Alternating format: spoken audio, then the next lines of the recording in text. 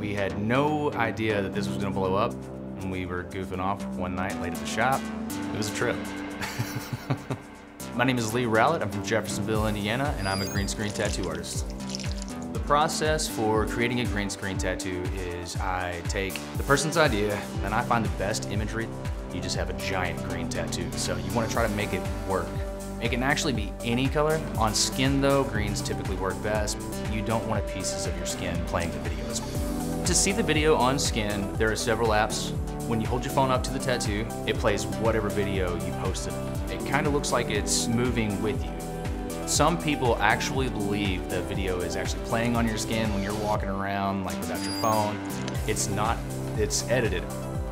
That's awesome.